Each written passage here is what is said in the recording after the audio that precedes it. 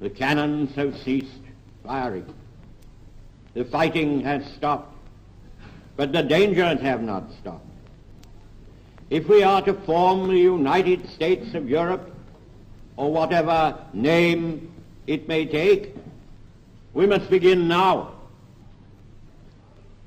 We must recreate the European family in a regional structure, called, it may be, the United States of Europe.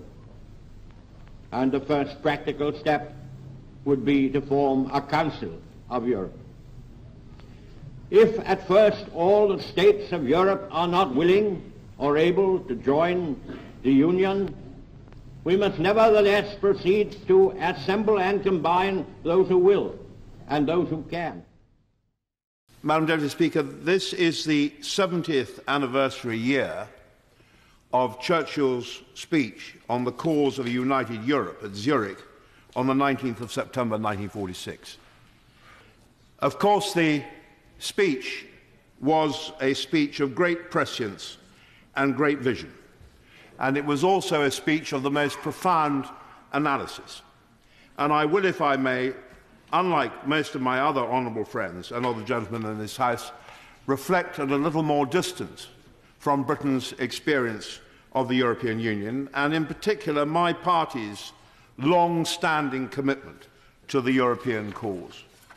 Madam Deputy Speaker, reflect for a moment on the sight of what Europe must have looked like, the tragedy of what Europe must have looked like in 1945.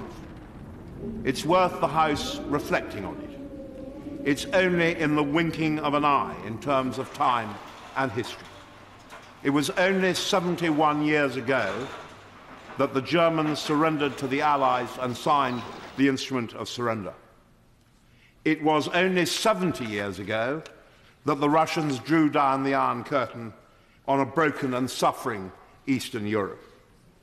And behind that line, in the wicked grip of a ruthless regime, lay all the great capitals and states of Eastern Europe: Warsaw, Prague, Berlin, Bucharest, Sofia. Most of the rest of continental Europe lay shattered and broken after 6 years of war, for the second time in 25 years.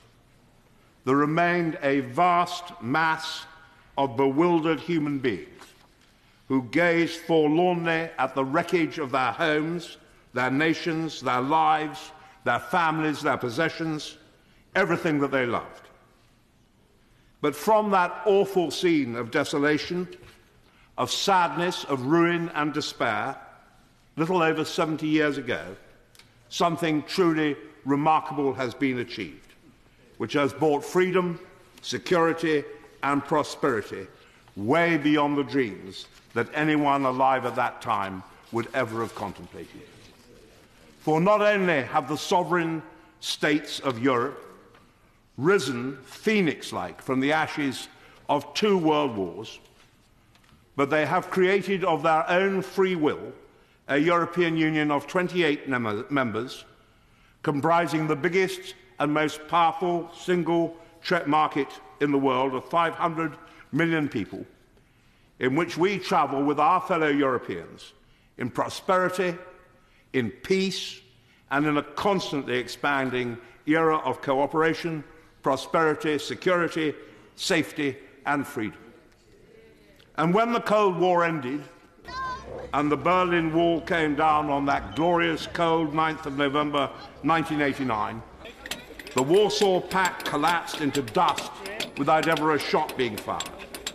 Most of the Eastern European countries joined the European Union, and most of them also joined NATO. Indeed, there are only 6 countries who are members of the European Union who are not members of NATO. And why did they join? Because, Madam Deputy Speaker, the Europe and the NATO that they joined were and are prosperous, secure and free. And they wanted, just as soon as they could, to find shelter in those institutions who had benefited from a period of peace, stability, freedom and security unprecedented in 1,000 years of European history. and which would protect them from a still predatory Russia. There is no argument, Madam Deputy Speaker, that the European Union was absolutely central to these developments, and it is a very great credit to our country that we should have played such a leading role in seeing all this through.